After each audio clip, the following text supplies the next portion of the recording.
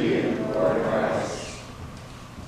As Jesus came out of the temple, one of his disciples said to him, "Look, teacher, what large stones and what large buildings."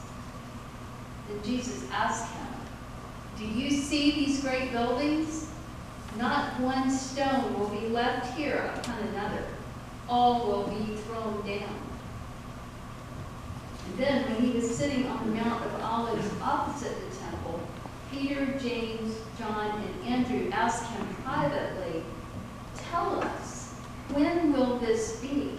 And what will be the sign that all these things are about to be accomplished?" Then Jesus began to say to them, "Beware that no one leads you astray. Many will come in my name and say, 'I am he,' and they will lead many astray. When you hear of wars and rumors of wars, do not be alarmed. This must take place, but the end is still to come. For nation will rise against nation and kingdom against kingdom. There will be earthquakes in various places. There will be famines. This is but the beginning of the birth pangs." The Gospel of the Lord.